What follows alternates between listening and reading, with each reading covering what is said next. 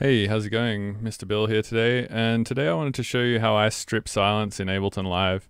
So Logic has an ability, and Pro Tools has an ability, and Cubase has an ability, and actually most other DAWs have this ability to strip silence from pieces of audio.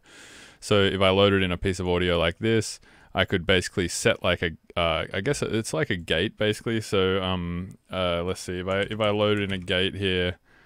Basically it says, only open if the signal goes over a defined threshold of decibels. So unless it's over negative 11.1 in the digital realm, then it's gonna it's gonna let that sound through. But if it's not above negative 11.1, it's not gonna let that sound through. And most sequencers have this strip silence thing where you can say if something isn't over 11.1, like actually delete the clip.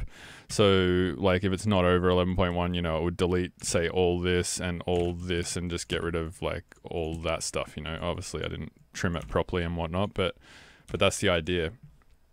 And I recently got sent how many stems? Like 60 stems or something for a collab. It was like insane. I'll load them in right now. So I got sent all these stems for a collab, and I was like, fuck, I wish Ableton had strip silence. What the hell? So I was trying to think of like the best way to do it. And this is what I came up with. So first of all, when you load the stems in, by the way I loaded them underneath each other like that is I just drag them in, and then you hold Control on Windows or Command on Mac, and it will just drop them underneath each other instead of sequentially next to each other.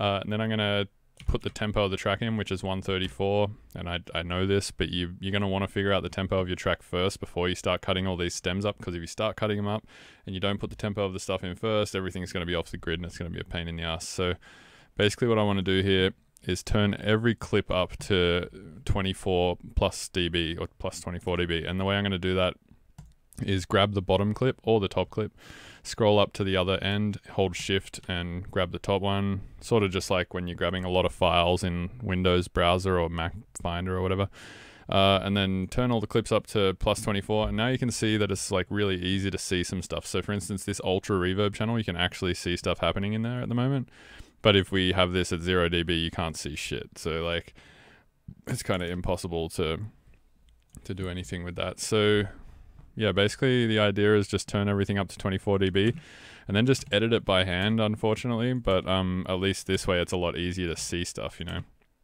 And a few techniques that I've come up with here to make this a little faster is to just highlight where the audio actually is and then press Control E, or on Mac that would be Command E, like this. And then you can just sort of go through and delete the stuff like so. So for instance, I'll just go through and do stuff like this. And then this may take you a minute. I mean, for 60 stems, like a session like this, it took me, I think, I don't know, like 5 or 10 minutes to do it or something like that. So it was a pain in the butt. What? But it's a lot nicer to work with it when it was all stripped like this rather than not, because when you zoom out again, it looks all nice and stuff, rather than, when you shut stuff like this, rather than just seeing a big color wall, you're instead seeing some definition and starting to see sort of where things are happening in the track, and it just makes it a little bit nicer to deal with during the creative process, in my opinion.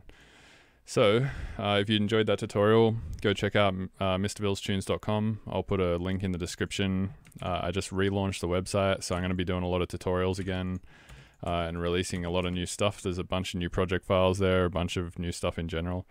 And hopefully you enjoy it. And yeah, subscribe if you want to see more tutorials. I'm definitely going to be making more tutorials over the next couple of weeks here. So yeah, thanks very much.